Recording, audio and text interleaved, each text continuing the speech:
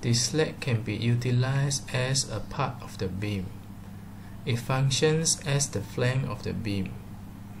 A typical flange beam comprises of a reinforced concrete beam plus a section of the slab. It can be in the form of T-shape or in the form of L-shape. The flange is beneficial to the beam in terms of the moment resistance. It alters the section property, increase the beam strength, and lead to a smaller area of tensile steel area. However, we need to provide transverse steel in the flange in order to ensure it functions properly. To further understand the principle of the flange beam, you need to know these two terms, the Saggy moment and Honking moment.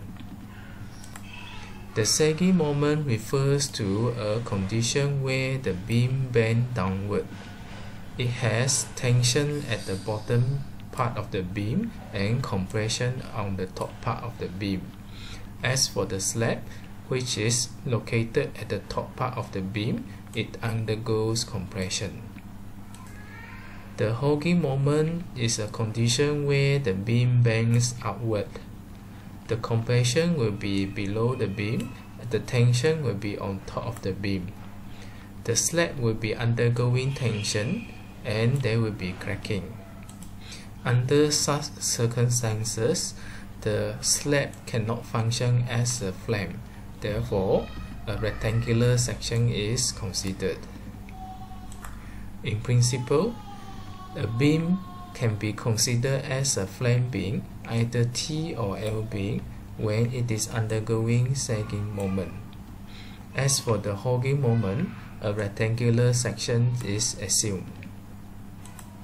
This diagram shows us how the effective width of the flange is determined. It is determined based on these equations. In principle, the T flange is determined by the summation of B effective 1 plus B wet plus B effective 2.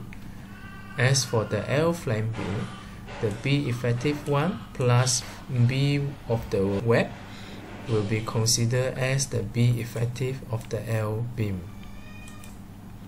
The B effective of the flange is determined by using this equation. It is assumed 20% of B1 plus 0.1% of L0.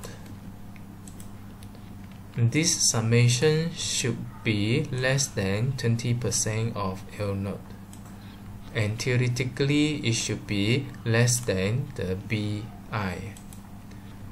This BI represents half of the clear distance between the adjacent beam.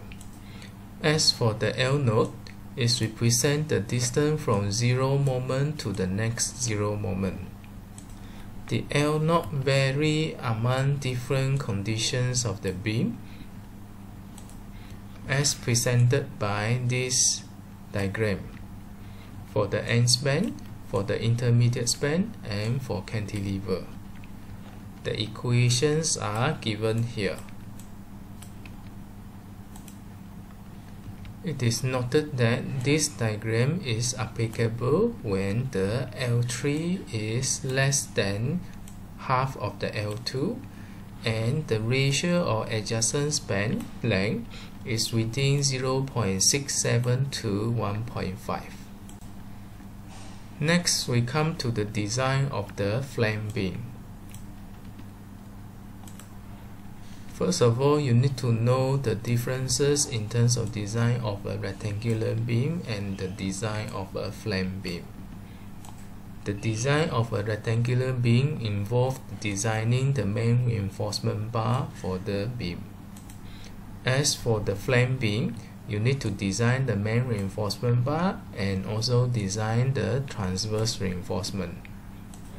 The designs that involve checking the stress block within the flange, determine the area of reinforcement, and design for the transverse reinforcement. The flowchart here summarizes the design process of a flange beam.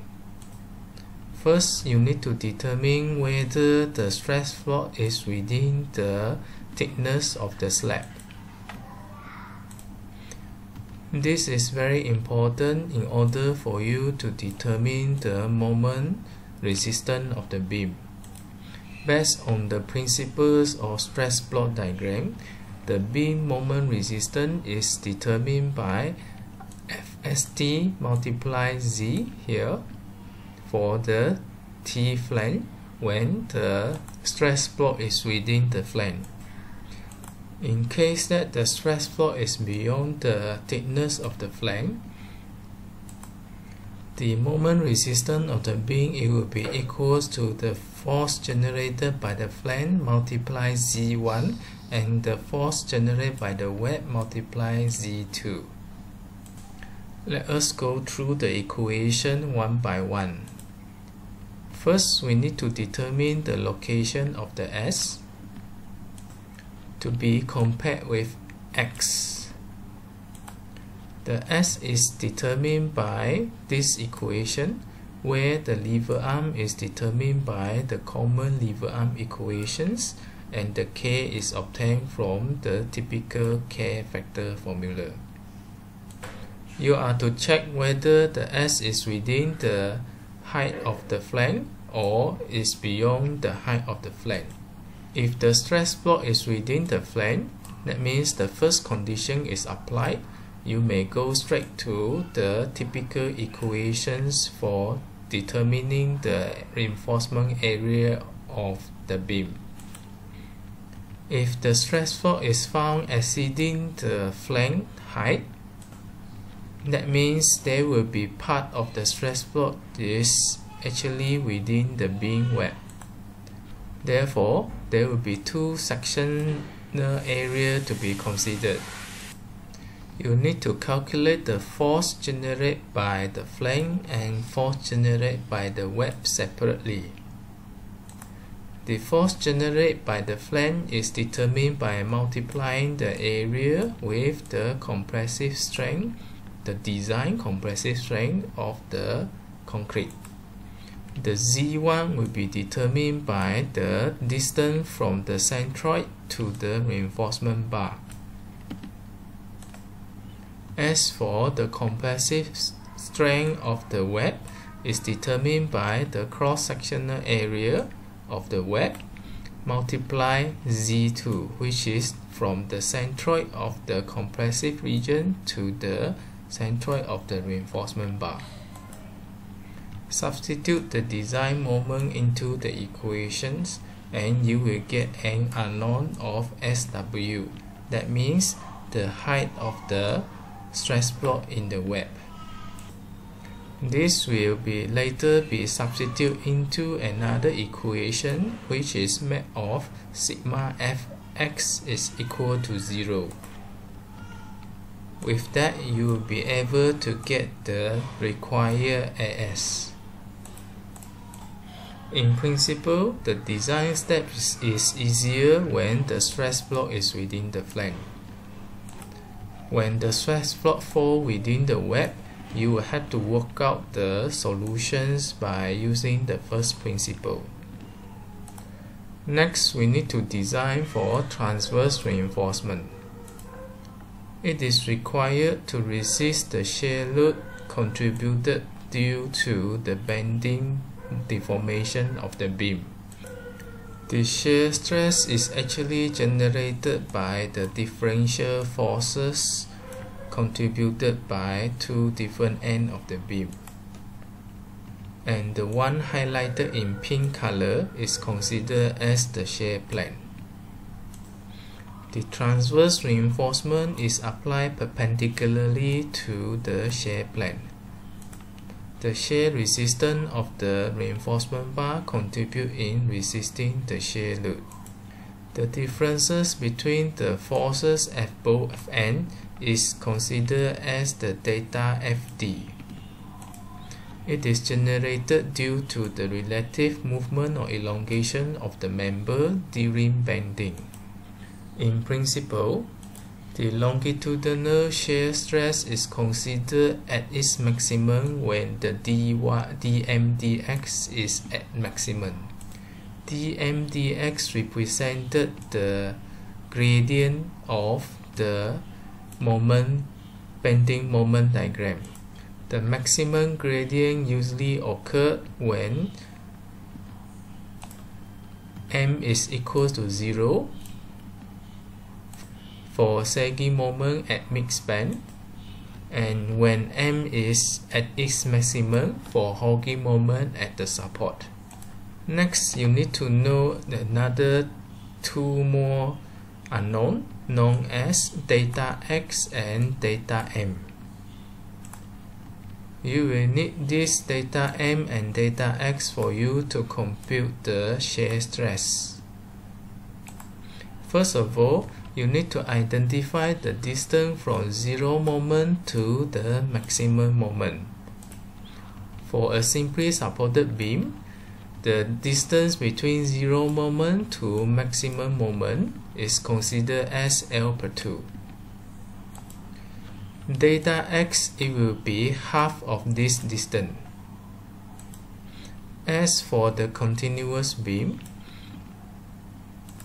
the distance between 0 moment to maximum moment will have to be determined from the bending moment diagram. The delta x, it will be half of its distance. As for the delta m, it will be the regional moment happening when it is at delta x. Same goes to the continuous beam. This flowchart shows the design process of the transverse reinforcement. First, you need to determine whether the transverse reinforcement is required or not. In principle, if the shear stress is less than 40% of the design tensile strength of the concrete, no shear reinforcement is required. Therefore, you just need to provide a nominal reinforcement. The nominal reinforcement is determined by the minimum amount of reinforcement bar. The design tensile stress of the concrete is determined from this equation, which is in the function of SCTK divided by factor of safety of concrete. You may obtain FCTK from table 3.1 in Eurocode. Next, you need to determine the shear force of the beam by using this equation. The delta FD is determined by this equation, while BF note represents the effective flange out of the beam. If you find your shear load is greater than 40% of your FCTD, that means shear reinforcement is required. In this case, you need to determine the shear angle by using this equation. Next, you need to identify if the flange is undergoing tension or compression. The shear angle should fall within this range. When the angle is smaller than this number will be adopted. When the angle is greater than 45 degrees, the member is likely to fail. The shear load should be less than the equation given here, and the required transverse reinforcement bar will be given in this equation.